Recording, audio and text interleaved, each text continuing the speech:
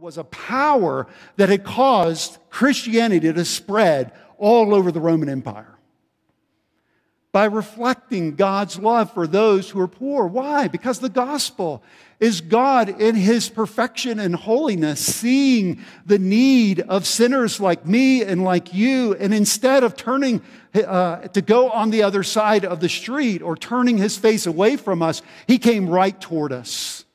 And He took on poverty Himself by becoming a man in the person of Jesus Christ. He lived as a poor man. At times He was homeless. Why? So that through His poverty we might become rich, Paul says later.